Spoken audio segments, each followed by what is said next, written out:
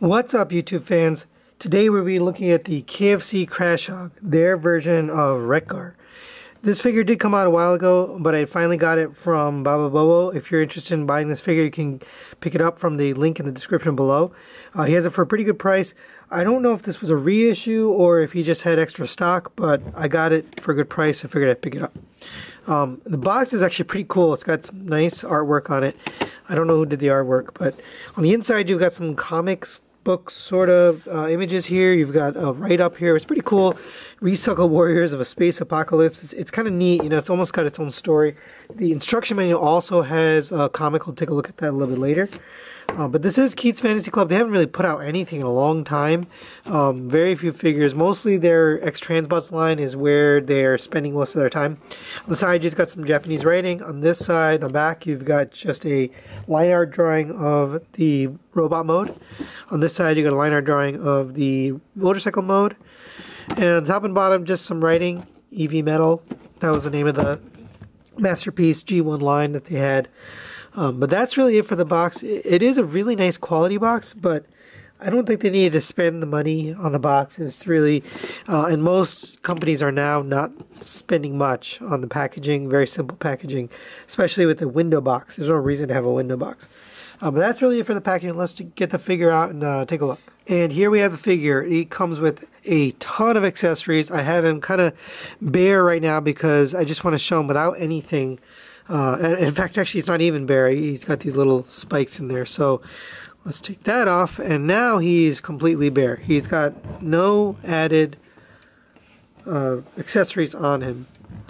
And it's a pretty clean butt. I mean, it's got a nice flat back. You know, it's pretty cool how they got this to transform into a motorcycle. And it's a very clean transformation. There's not a lot of kibble. You do have the saddlebags here on the side, but those kind of fit. They almost look like holsters or whatever for his robot mode, so I like those, and I think they're cartoon accurate. You also have this little bit of kibble here on the back. It's kind of a tail. There's not really much you can do with it. You can fold it up like that so you can't see it from the front, or you can fold it down, but then you can see it. So the best I've found is up like that. And that's out of the way. It doesn't really hinder anything, and you don't see it. Nobody's looking at the back of the figure, so it's fine.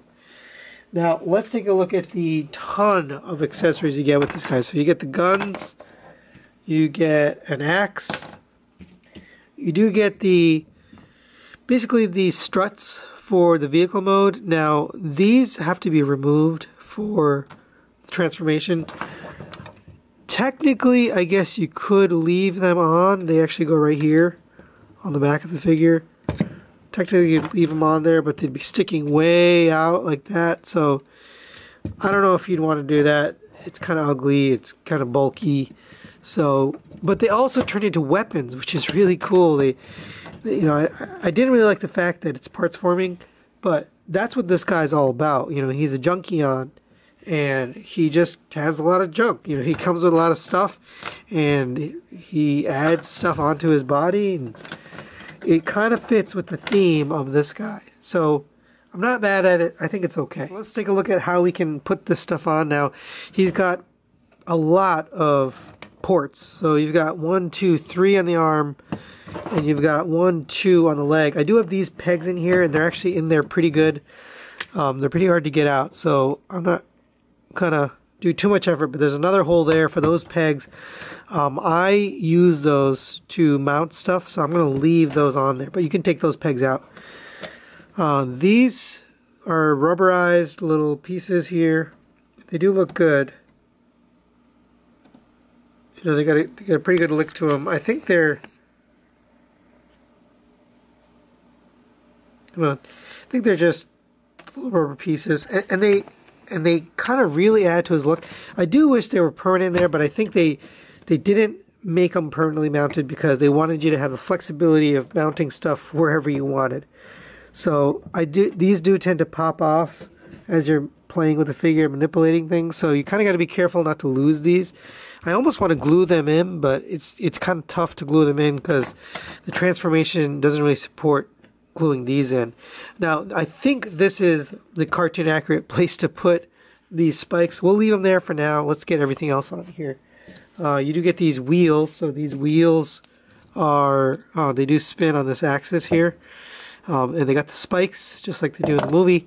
Now, these I think are supposed to mount here and down here. Now you want to take this out if you want to put it on there, but I like to put these struts. I don't like any extra pieces kind of hanging off the thing, so I like to put these struts down at the bottom. So I just sort of hang them off of here like that on both sides. And it's not very intrusive at all. It just sort of adds to his leg like that. I think that's okay.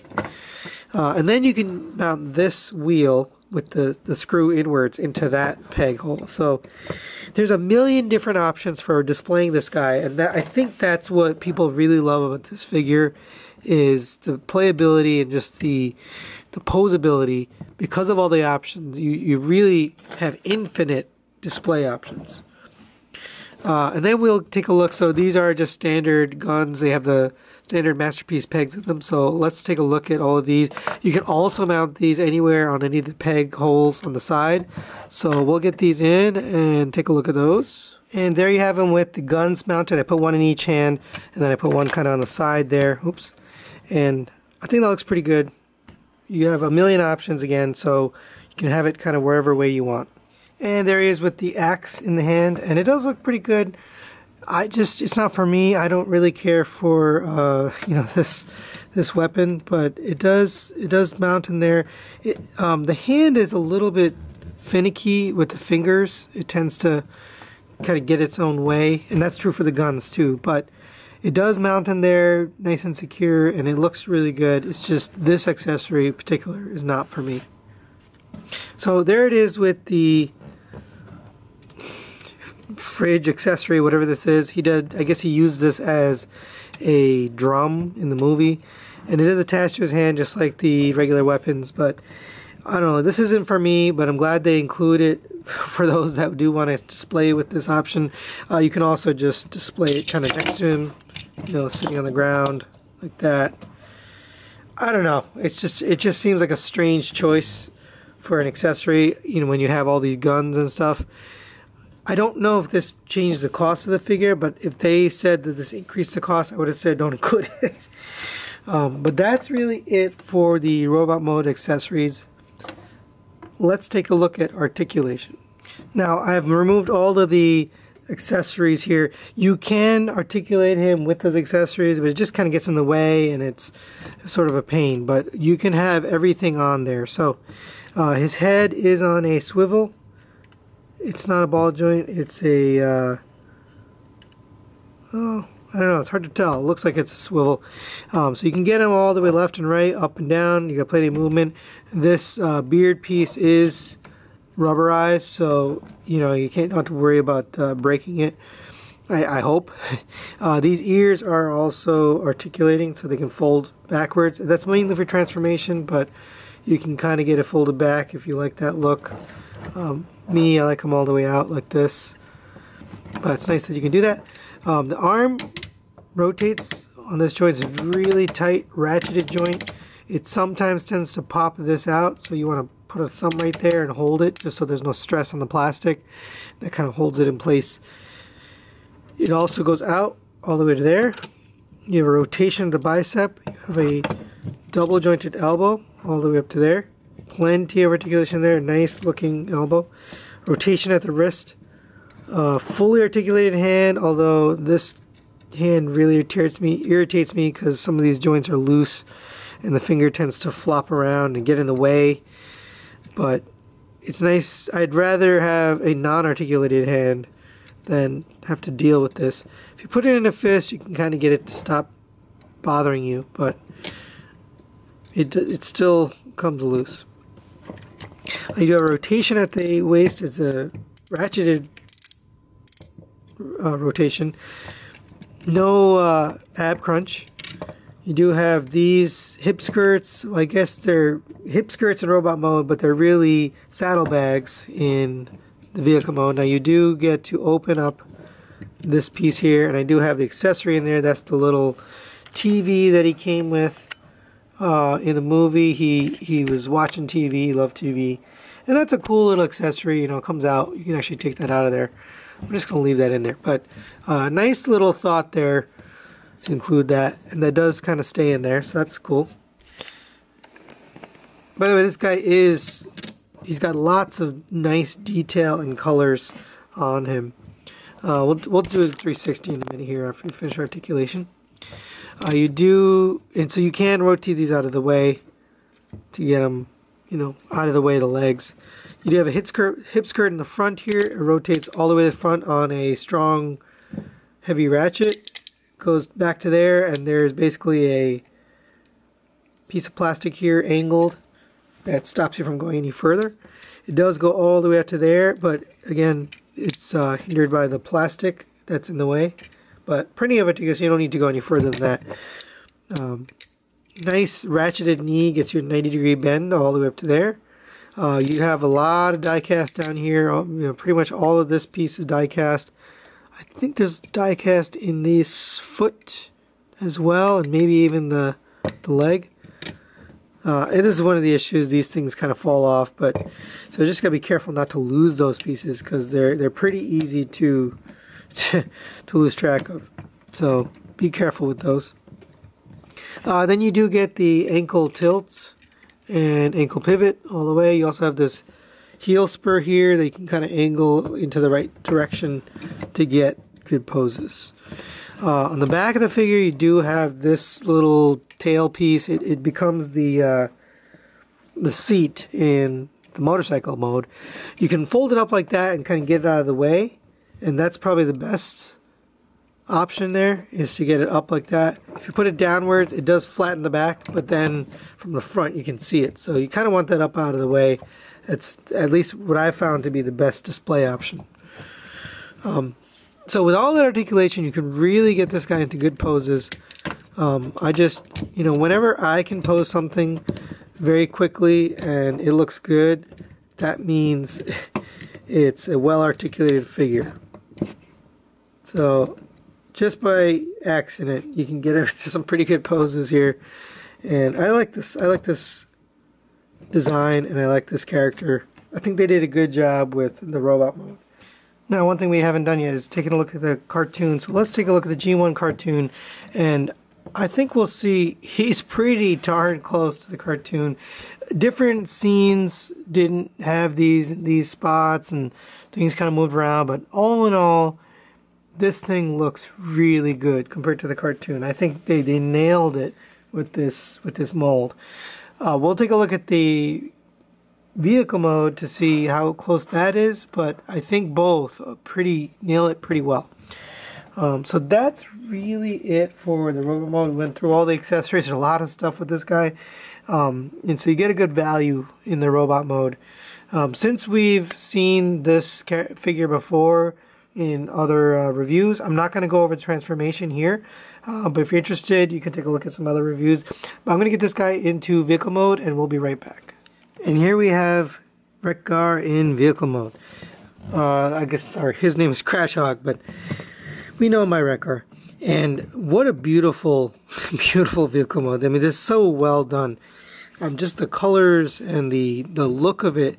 Now, the scale, you know, is not going to be, you know, Earth vehicle size. So here is good old Blue Streak, and he's gigantic. You know, this doesn't make any sense. But I don't think it should, right? He's really a robot, or sorry, a vehicle on the Junkion planet, right? He's the size that other Junkions can ride him. So he should be the size of robots. If you bring in robot, here he is with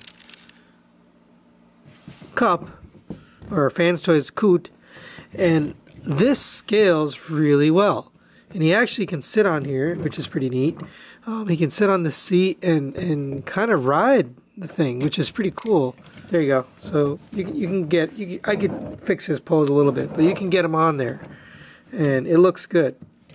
So I kind of like the size, you know, because he's a motorcycle that the other Autobots can ride. He's not just a motorcycle that's in scale with the other vehicles. And I think that's good. You know, I think that's fine. That's how it should be. I don't think there's anything wrong with scale. I just wanted to show you how he looked against it. Now there's a lot of stuff you can do here. So you've got kickstands there on both sides on the bottom, and he can stand up. You can kind of get that posed different ways. You can have it without the kickstands, and he will just sort of lean to one side. You can turn this wheel, just because of the way it's designed, you can turn that wheel and have that kind of pose that way, which is really just very creative. You do have the springs. This doesn't actually really spring up and down. It's just for looks, but it looks good. You know, that was a good thought, a good design. He obviously, you know, it doesn't roll well because he's got these spikes in his wheels, but I don't really care about that. I just think the look of it is so good. It's exactly what I want. Now you do get these saddlebags do open up in vehicle mode. Again, I've got the TV in there. There's a lot you can do here. So all of those weapons that you had before, they all still will hang on in vehicle mode, so you can get both of them on. So here is one spot you can put it. There's a million spots you can put everything, but there's one spot you can put it. You could put this gun here, or you could put it maybe up here. Like that. I mean, you can put it in a million different places. Pretty much all of the accessories can mount on this guy. Now, he does come with a bunch of bike accessories.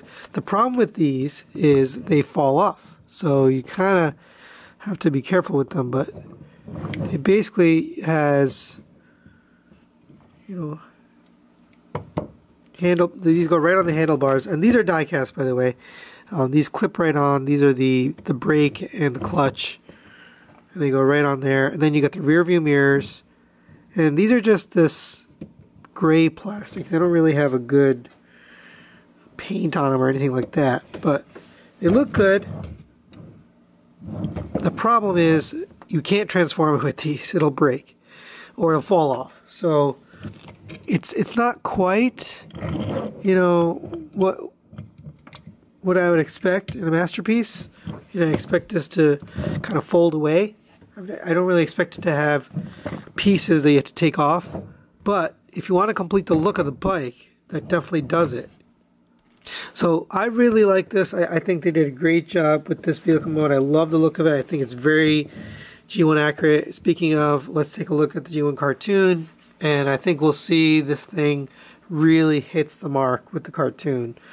All the colors, just the styling in general, it just really reminds you of the G1 cartoon. So I think he fits very well with the current Season 2 figures we've been getting from Fans Toys. There aren't a lot of Season 2 official figures, but at least with the Fans Toys ones, it does fit in pretty well. And here he is. I'll just leave Coot there. And I plan to keep him on that shelf with Fans Toys Coot. But that's really it. Thanks for watching, and we will see you next time.